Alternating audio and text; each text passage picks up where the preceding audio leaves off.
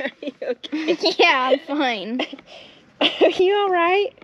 I don't think so. Are you okay? Are you mad?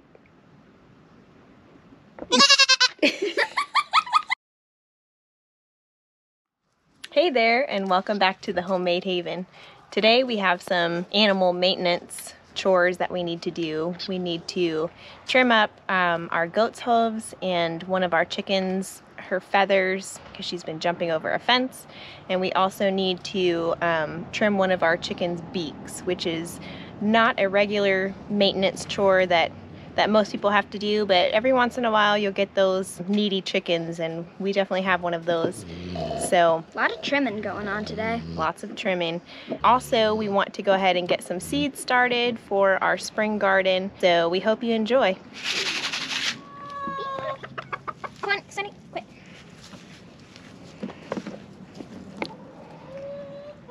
All right, so this is Peep, one of our silky chickens. Peep has had some technical difficulties since day one. She's just a little bit high maintenance. Her beak actually keeps on growing longer than it should, which makes it a little bit hard for her to get food into her beak and to eat properly. So about every 3 to 4 months we have to trim her beak up so that she can eat correctly. I got her. So some of the supplies that you need will be something like some fingernail clippers or some maybe cuticle nippers, something that's hard enough to clip like a fingernail, because that's about the texture of what their beaks are. I do keep some of this bloodstock powder on hand just for when I'm trimming anybody's hooves or toenails or beaks. Chicken beaks also have what's called a quick inside of it, so if you cut too low it could start bleeding. We try really hard not to make that happen, but just in case, we keep this on hand and close by. And then I also have a nail file, so after we trim up the length of the beak, then we'll kind of file off the rough edges so it's not as brittle and easy to crack on something. So I'm just gonna flip her over on her back and lay her right here on my lap. She trusts me, so she's not gonna try and get away. Okay, so now that you're up close, you can see that her top beak is much longer than her bottom beak. So we want to try and level this out as best as we can. You can see underneath where her quick is, so we're just going to kind of clip all the way around that quick and stay off of it and try and line this up as best as we can. We're just going to take the nippers. And I promise this doesn't hurt her, it just is like a fingernail. But on your face. But on her face, yeah. I'm sure the position is awkward for her, bless her heart. Yeah, she usually on her back. Usually does really well. She's a sweet girl. Okay, so we don't want to get down a whole lot closer, because as you can see, her quick is not too much farther down. Her beak doesn't naturally line up properly, but this is the best that we can do for her. This will make picking up stuff a lot easier. Alright, so we're just going to take our file and kind of take off any of these rough edges. I know, you're almost done. You're such a good girl. After this, we usually give Peep her own little handful of seeds. Yeah. She's a good girl. So we're gonna go ahead and put her back and let her be on her way. But you can see her beak lines up a lot better. It'll be a lot easier for her to grab some food. You ready to go, Peep? Okay. All right, so this is our chickie that needs her wings cut because she keeps flying right over the fencing. She was easy to grab this time because she just got done laying her egg. Thank you for the egg. Alright, so what you're going to want to do is it is easier with 2 people. You can do this with 1 person. If you have a flighty bird, it is easier with 2 people. But what you want to do is kind of tuck them like a football right up next to you and just pull their wings out very gently to the side and spread them all out. So as you can see, they've got I'm an gonna try and cut this one in half. upper set of feathers and a lower set of feathers. So on this chicken, it's kind of easier to tell because of her colors. These gray feathers up top are the ones that we want to trim back. You can trim back the lower ones too, but you just have to be a little bit more careful. Got it? Mm-hmm. You can see where these smaller feathers start. We don't want to go any closer than those feathers on the bottom there. They can bleed if you cut them too low. So some people believe in just cutting one wing, like a right wing or a left wing, so that it makes them a little bit off balance whenever they go to fly out of somewhere. We're gonna go ahead and clip both because I think if she's got enough feathers on one side or the other, she's strong enough she can jump whatever fence she comes to. All right, so I'm gonna show them how it's done. Mm-hmm. You see where to go? Right here? Yep. All the way around. This doesn't hurt her in any way. Oh. These kind of crappy scissors. They're not the best scissors. Especially for this. Oh.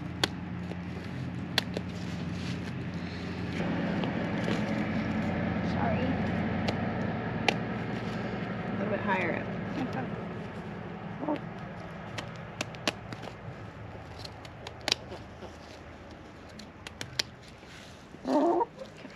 Pretty good there.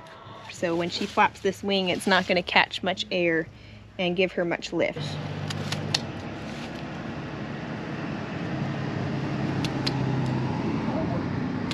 So if you live somewhere where your chickens don't need to be contained within fencing, you know, this isn't something that you need to worry about. We do live in a suburban neighborhood, and we have, you know, dogs and other animals around that we just want to keep our chickens protected from. So we like to keep our chickens within the fencing that we put out for them.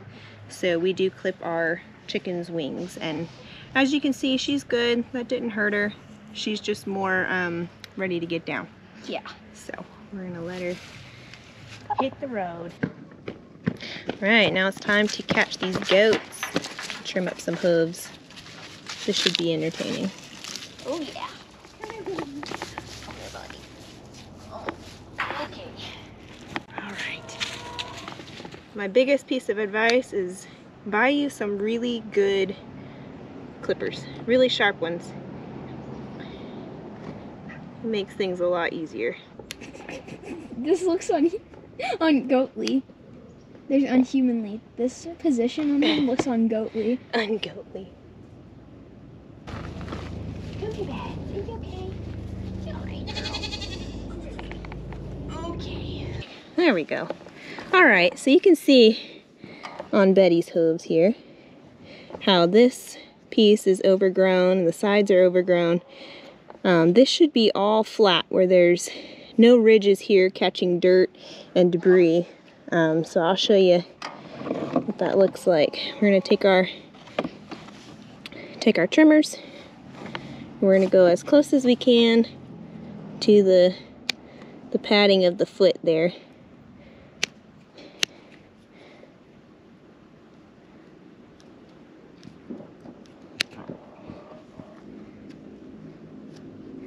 Ew. So here is a finished hoof here. This is pretty clean for a goat that's kicking and wild and crazy. But I got this perfect.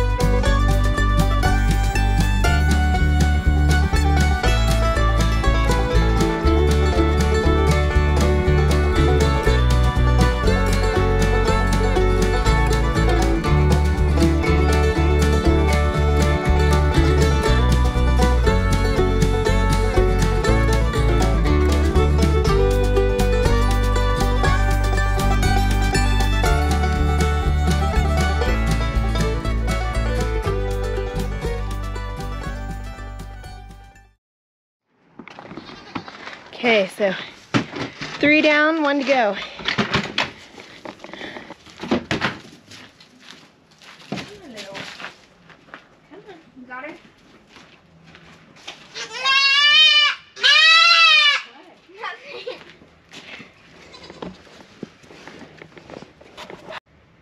Whew. Definitely got my workout for the day. Yeah. She's so sweet. She's a good girl. Oh, so thankfully we got all of those animal chores done and didn't clip anybody too low, and they didn't clip either of us in the face. That is always something you have to be careful with hooved animals and horned animals.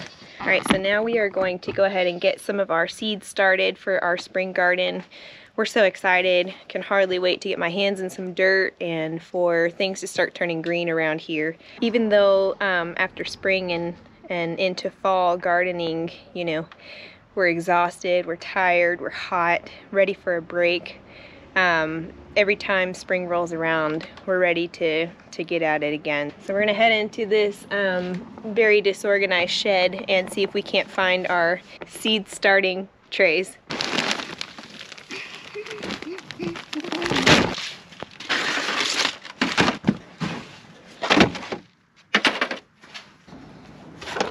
We have a couple different methods that we're going to use. The first method is going to be these little plastic trays or cells that you probably have seen seedlings or plant starts being sold at your local hardware stores. So what we're going to do is fill these plastic trays with our potting soil and then plant our seeds right inside.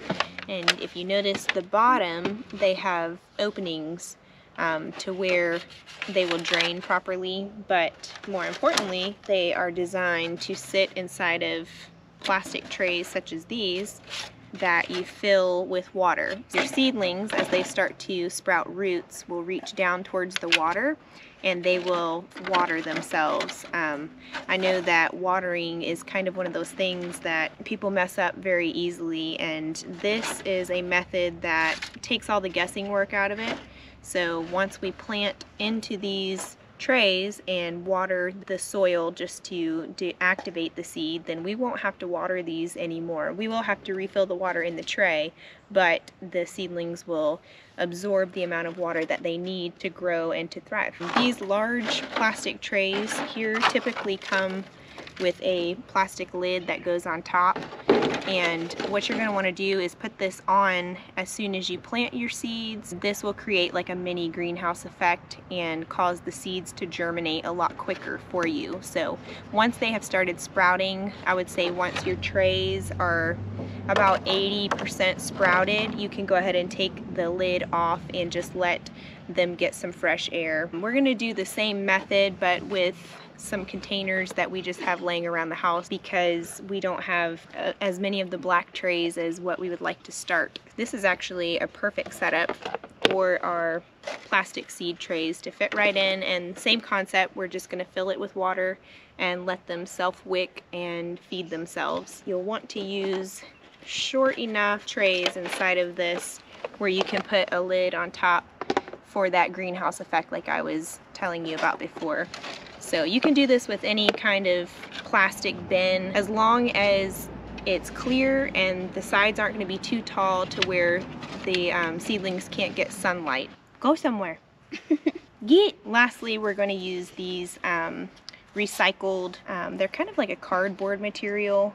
I think that's what they are, recycled paper cups. And we're just going to fill them with soil. These actually don't have drainage holes, but once they are good and wet from your initial watering, you can notice from the outside how much liquid is in the pot itself. I don't love these cups because they do get soggy and tend to fall apart quicker than I'm ready to transplant them into the garden. But since we are starting spring starts, these seedlings can go into the garden a little bit quicker than what summer seedlings could, so I can use this method since we'll be transplanting in just a couple weeks anyways. We want to give our seedlings the best chance to germinate inside where it's a little bit warm, and once they're up and have their true leaves, then we'll transplant them to the garden, and we shouldn't have to worry about them too much with frost and cold weather. We're going to be starting all of our winter and spring greens such as kale, mustard, do you mind? Beets, carrots, and radishes. So let's get started. Is that your feet? I smell. Golly. Yeah, that's my feet. Stank, girl. Do you want me to put my boots back on? It's alright. Maybe they'll air out and calm down. Calm down.